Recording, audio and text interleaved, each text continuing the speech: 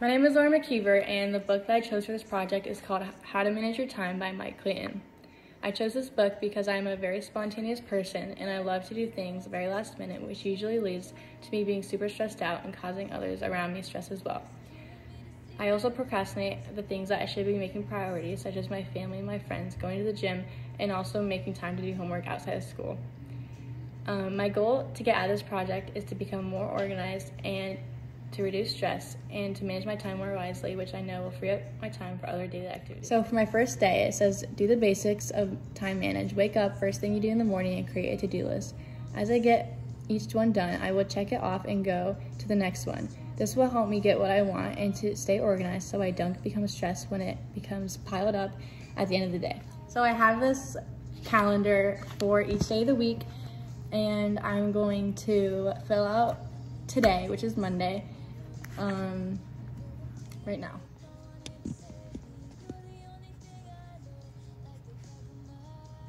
Oh.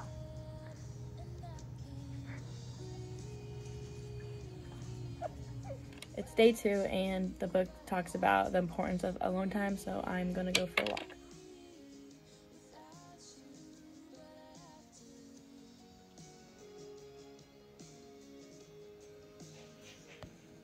So it's day 3. My second step is to start a gratitude journal, and I'm gonna write 5 things I'm grateful for.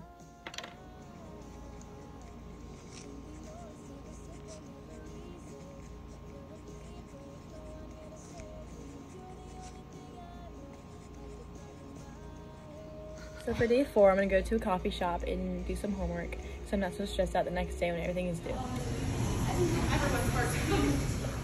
In chapter 1, it states a negative attitude to your past means that the past dominates your present in a destructive way. My second quote is, when you have no access to the time, the only time that there is now.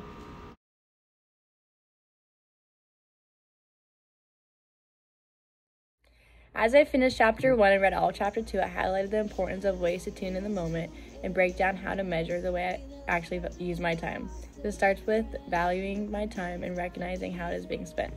Me and my friends are all going to the Cody Johnson concert this Friday, and I will split my days of the week to get each thing done that I need to do to prepare. This will ensure that I don't get crammed last second trying to get all these things done at once. So we're gonna start ordering our tickets right now online. So the concert is this Friday, and we are gonna go get the tickets right now. So we just got our tickets, and we are so excited to go this Friday. For day 2, I'm gonna go to Target and I'm gonna find something to wear for the concert. So for day 3, the concert's all the way in Prescott, so I'm gonna go to the store and get some snacks for the long drive. So it's day 4 now, and it's the day of the concert.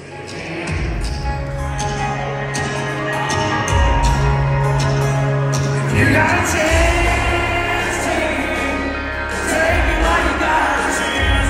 You got a dream, chase it, 'cause a dream won't chase you back. You're gonna love somebody, holding as long and strong as close as you can, till you can. In chapter 2, it states, when you have a strong reason for doing something because you can see the meaning or purpose of it, then you can commit to it. Then getting it done will no longer seem like a chore, no matter how unpleasant it is. Instead, it will feel like a mission.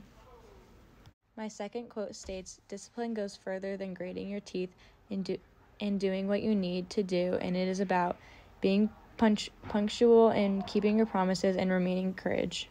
For day 1, week 3, it says there's a great importance in tuning in and appreciating where you are at and what you are doing. Today I will go for a walk, and this will help me tune in the moment and reflect on my day. For day 2, I will take today and give myself a layout of how my time is being spent. I will create a time log by the hour and write down that I will be doing each hour of the day.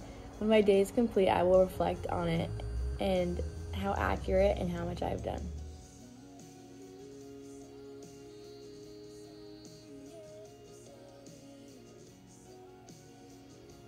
So for day 3, in the last part of the chapter, it talks about creating a daily routine that will later become a habit.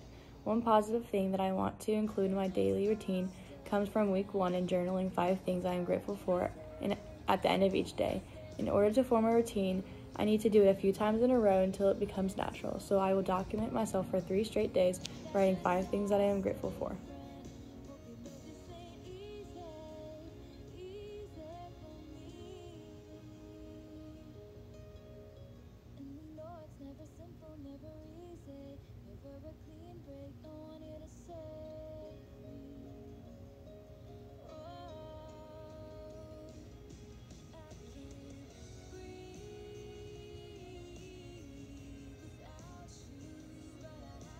For day 4 on page 13, it gives a few steps to detoxify your past. Step 1 is to call or write a letter to somebody and tell them how much you love and appreciate them. This will help me show gratitude to the people who mean so much to me by reflecting on the past with a positive outcome.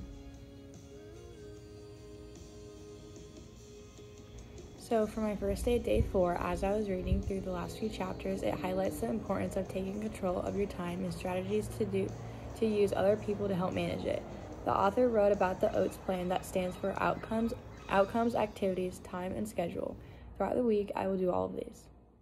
For my first quote, it states, "Heads up, polish up your binoculars, take a look around, then on to the next step." My second quote says, "Preventing the feeling of procrastination is an essential skill. By focusing on what is important, you are less likely to want to put off tasks."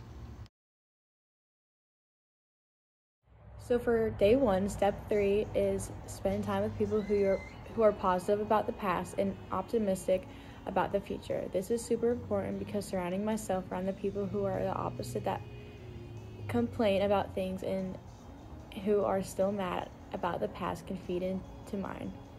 For day 2, I will think through my day and what I want to achieve. First thing this morning, I will settle on 4 things and what I should achieve during that part of the day. Day 4, I will pick to do an activity during the day, and I will estimate about the time it will take me so I can plan out the rest of my day. I'm going to go for a walk, and I estimate it'll take me 30 minutes.